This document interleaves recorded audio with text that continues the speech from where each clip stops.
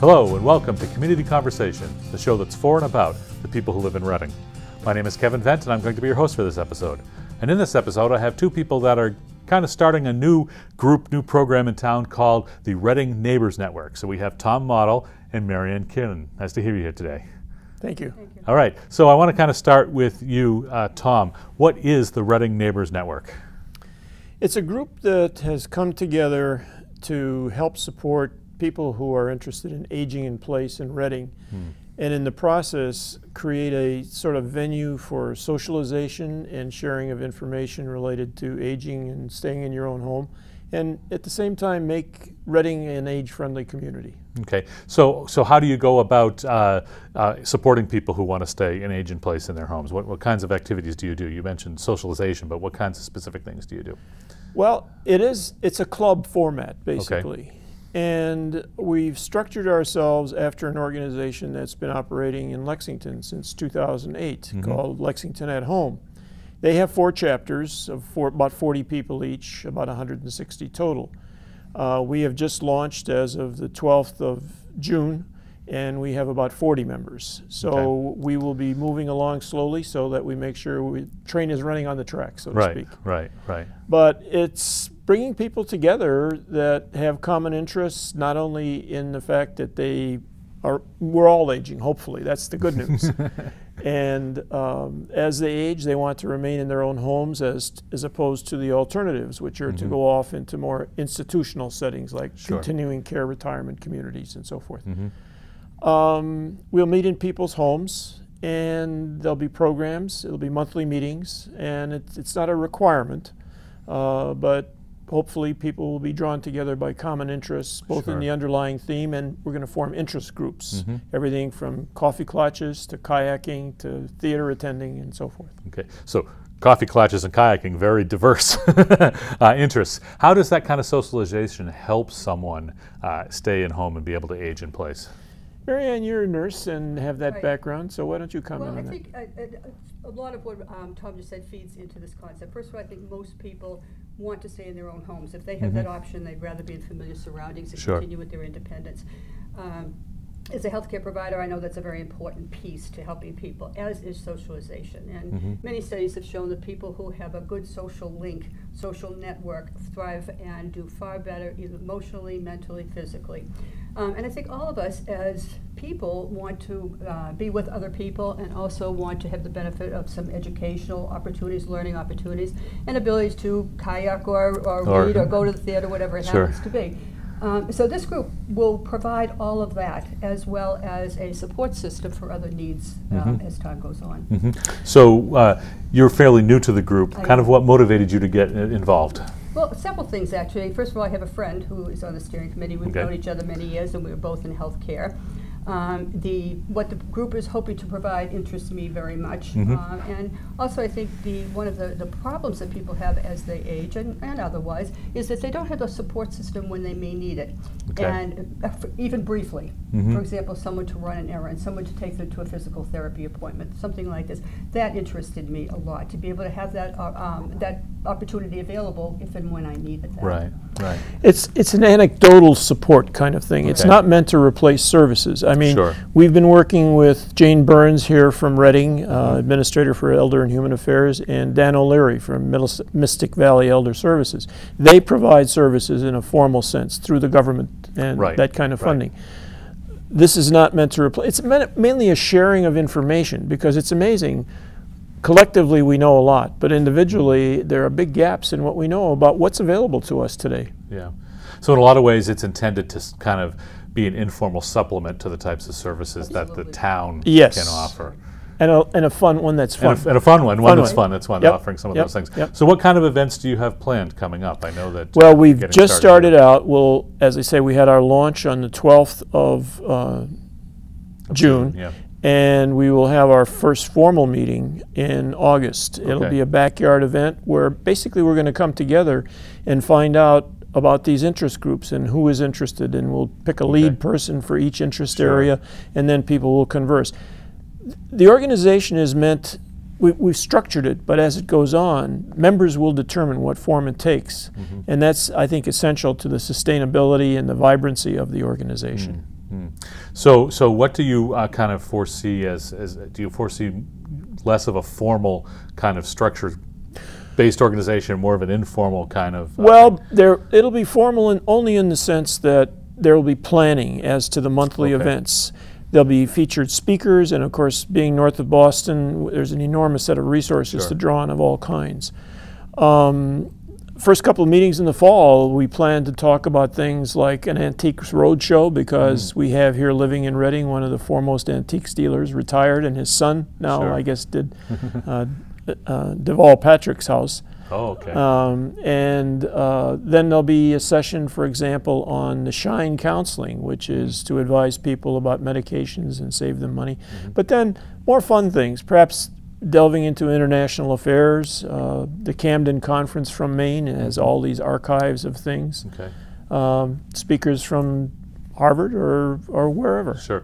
I would think, given that it's an election year also, I mean, there's plenty of interesting topics to talk about, just in general, but also for people who are looking at specific things that are going on in the country and kind of how they react to them. That's right. So as you talk about the coffee clutches, that's the type of thing that could come up. Marianne, I just wanted to ask you, as a health professional, when someone is trying to age in place, you mentioned the socialization is an important piece and part of that. When a person is seeking to socialize, kind of how do people typically reach out when they don't have this type of organization to go for? Well, I think that can be problematic for a lot of people. Some people go through the senior center and they use that fairly actively. Some use their neighbors, for example, for services or for socialization. For a lot of people, they're alone. And having done some work in community health care, I've seen many people in homes who are either alone or whose family members are their sole caregivers, and they're in the home and they're very, very isolated. So to have this type of an opportunity to reach out either for, as Tom said, some short-term services or the ability to get out into a social setting for education or a program would be wonderful for them. Yeah, it's really an opportunity, Kevin. I mean, people go to a church because they're interested in spiritual thing, and that's the focus for them getting together. There's a garden club, a very vibrant garden club. People come together for gardening interests. Well, the interest here is people want to stay in their own homes because they love their own homes. It's also very much more economical than going to an institutional setting. So beyond that, aging in place, it's a much broader than any particular church or garden club or any specific thing.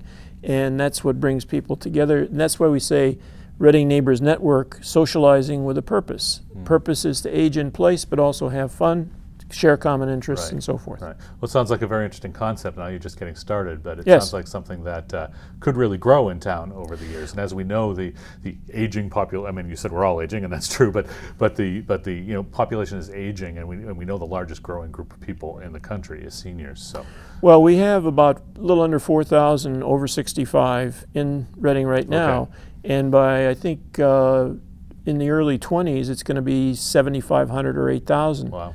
And so you're talking a third of the population. Exactly.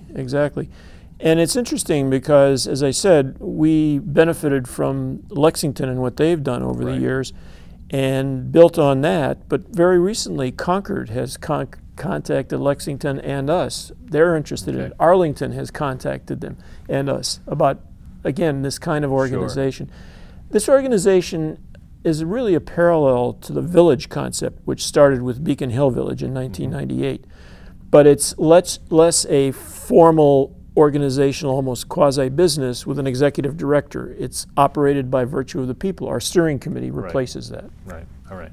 Interesting. So it looks like just getting started, but it's already kind of part of a movement in the area, and probably other towns will be joining as they see the successes that you have and that some of these other towns have along the way. So if someone were interested, you mentioned you have 40 members already signed up and interested, but if someone were interested in getting involved, how would they do that?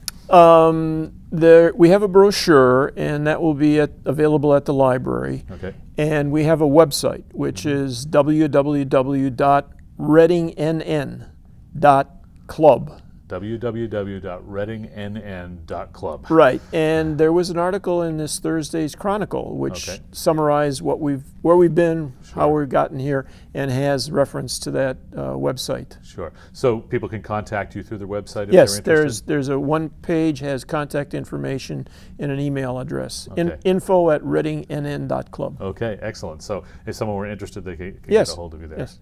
All right, well, that sounds excellent. It sounds like you're really just getting in on the ground floor of what's a swell of things that are going on in the area, and it looks like it's going to be something that's very vital. Well, we're excited about it. For our community. Excellent. Well, thank you for being here today, Tom, and sharing a little bit about that. Thank you here, Marianne, for sharing your perspective as well, and we look forward to hearing of the great successes that Thank come you. in the future.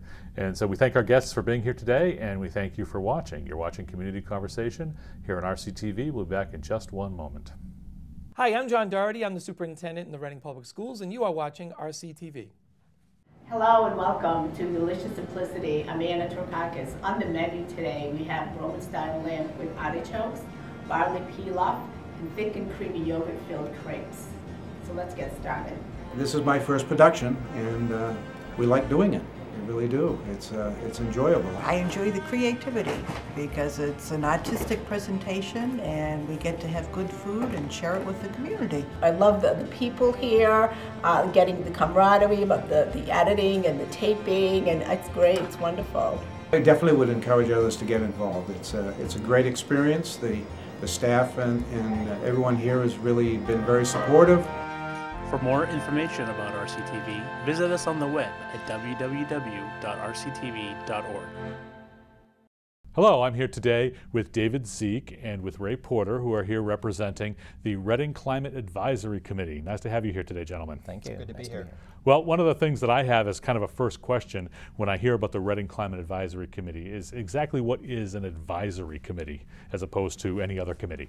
Well, an advisory committee means that we are an official committee of Reading, and therefore we're advising the selectmen of Reading. So that's our charter to do that. Okay, and so you're operating in advisory capacity. You're not passing rules or regulations or anything like that, but you're advising the selectmen on things to do with climate in climate, our town. energy, environment. Yes. Okay, so specifically the Climate Advisory Committee then does what? What kind of things do you advise? Well, our mission statement, which we have also run past the Board of Selectmen and they've understood, is the Reading Climate Advisory Committee is official town advisory committee, as Dave said, comprised of concerned citizen volunteers, so we're all citizens of the town and working for the town, seeking to achieve environmental, economic, and society sustainability by raising public awareness and influencing the community, including its government and the selectmen and the town, to reduce energy use and foster environmental stewardship in a cost-effective manner. Okay. So that's really our mission statement. Sure. So you're talking about reducing energy use, and how do you go about doing that? How do you do that? What is it that you do to do that? Well, we've really done a number of things over the years. One is just work with the town and establish a energy conservation program, which they have done in the town government as well as some of the schools.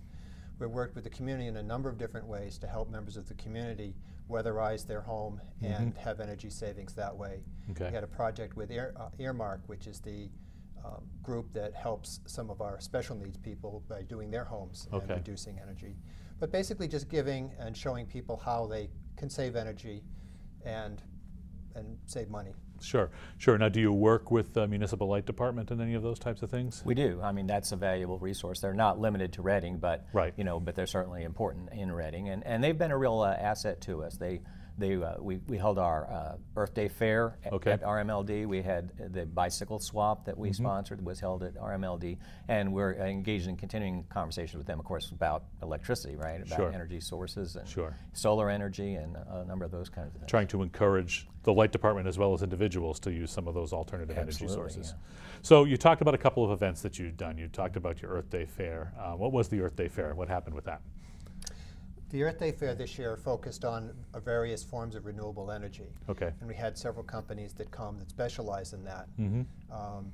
I had a booth that talked about some of the environmental and energy saving features that were part of my colonial home here in Reading. But a number of people talked about other things, and RMLD had a booth and talked about some of the ways that you can get lower energy lights and programs that RMLD is running. So it was really a joint effort between us and RMLD. Sure. And just highlighting the things that are available to people. Excellent. You also talked about the bike swap. What was the bike swap? This is an annual event where you were to trade in bicycles. So if you have a bicycle that you no longer need, you bring it and donate it. And then if you need a bicycle, you can come get one. Okay. One of those that's been donated. And so a lot of people use that to kind of trade up, you know, as the children get older, they need a bigger bicycle or something. So it works really well. They had some, this year's was particularly good. They had some 90 bicycles that were donated. You know, so that's excellent. That's a real asset. Yeah, we work with Reading Cares on that. They're a big part of our team that put it together.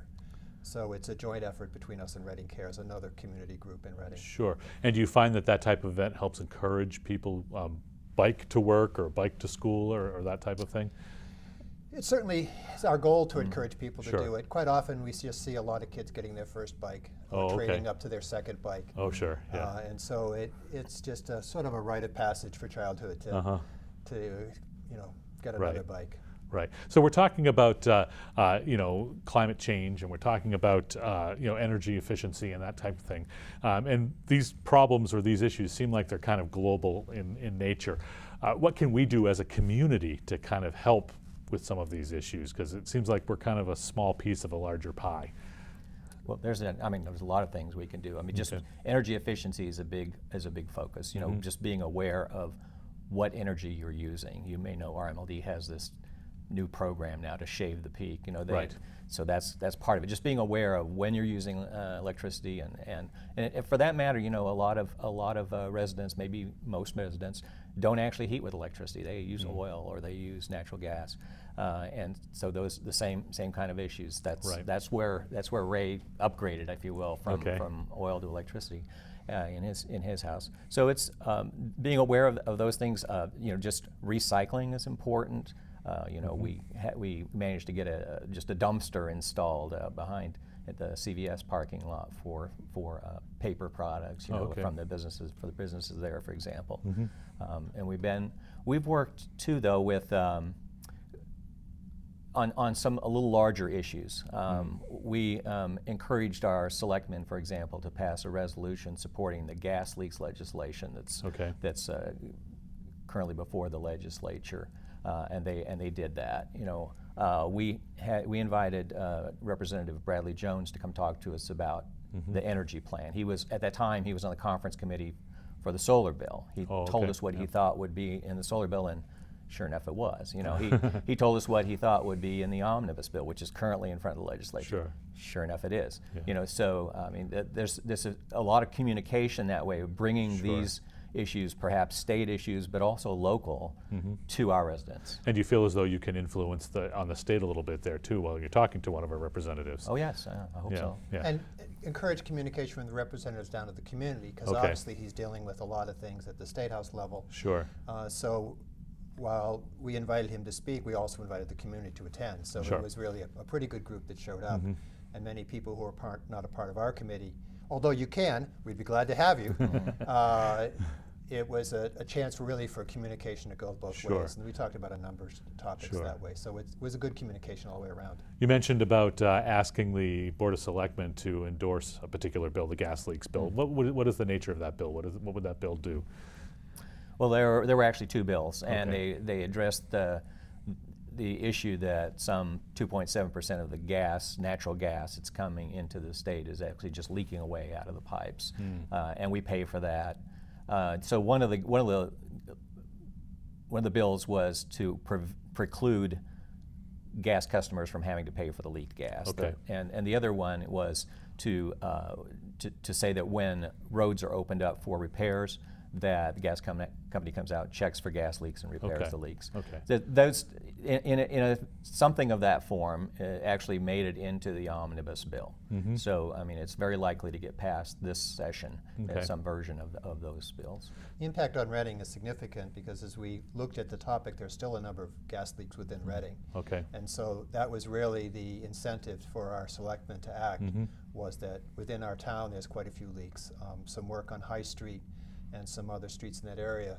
If you've been up that way, yeah. Well, they've been working on High Street for quite a while. Yeah. Well, they're replacing a lot of gas lines there. Okay. Our infrastructure across the board, of course, needs a lot of work, but sure. Gas line in particular. So that was really the impetus to get our selectmen to act because it affected Reading. Yeah, and I would think, I mean, if you said 2.7%, theoretically that's a 2.7% savings that you could potentially eventually have for customers, as well as just efficiency. You're using almost 3% less gas. And it's a terrible, greenhouse gas. Right. I mean, methane is 64 times as bad as carbon dioxide in terms of retaining heat in the atmosphere. So it's really a horrible greenhouse gas, and just eliminating that for all those reasons, it's deadly to vegetation. It's just. And it's just a waste. Oh, that's good. Yeah. Any other places you've advised the selectmen to take some kind of action in not even just recent months, but in the past several years? Well, really, we worked with them in conjunction with RMLD and some of the programs they've had, both in terms of promoting the community shared solar projects and doing renewable energy projects. Those are places we've had communication with the selectmen. To try to bring both RMLD and our board together. As David said, Reading is just one part of RMLD's, but they're still an important part, and having a project and projects like that across RMLD's communities would be really beneficial. Yeah, yeah. And David, you had mentioned RMLD's program about Shave the Peak. Maybe you should share a little about, let people know what that is. I know what that is, but I want to hear. Well, it's a communication program that says that RMLD wants to be able to notify the community, on those peak days, peak summer days, possibly peak winter days. There are actually two peaks, and there's a summer and a winter peak, and let them know that now would be a good time to shut off things. To just turn off lights, turn off the washing machine. I mean, just because of the way the electric system works. The peak prices are much higher. On a typical, hot summer day, what starts out, I believe, $50 per megawatt by the afternoon can be $220 per megawatt. So just not using the energy at the worst time. Use it later. I mean, it's not don't use the energy, but it's don't use it now. And they want to be able to notify customers. And ask them just to shut it down for a while. Sure. From what I understand is that the rates that we pay all year are based partially on how much energy we use at that peak moment. So if we can reduce that across town by 1 megawatt or 2 megawatts, we actually all save across the board. And so, so it's a big part of the billing thing. So it's not just being efficient, but it's also saving us money at the same time. And it's for everybody. It's saving everybody money. And similarly, they're now considering a community solar project. Just by having solar energy that is essentially free, it went at the time. That helps to shave the peak. I mean, it's still energy. It's still being used, but it doesn't cost that premium price when we use it. Sure, sure. In regards to alternative forms of energy, particularly solar in this area, are there any initiatives or anything that are happening right now that encourage people to switch to solar or to use part of their energy as solar right now? Well, when we think about solar, we often think about solar voltaic and putting panels on your home, and certainly there's a number of homes in Reading that are well suited for that. For those that aren't, Dave mentioned the community shared solar projects and giving opportunity for people to be a part of that. It's certainly projects that we'll be doing. But there's solar thermal for hot water. I have a ground source heat pump system in my house, which draws heat from the ground. Other people have used air-to-air heat exchange for cooling a room and keeping things. So all of these projects are supported by RMLD and can get rebates through them. So really there's a number of projects. There's a hot water system. If you have electric hot water system, you can be on a metering program, which again works towards shaving the peak, but also helps you reduce the cost for that. So it's so many things that are going on, and as a committee kind of geared toward environmental conservation, just communicating these things to the community is a big part of what we're trying to do.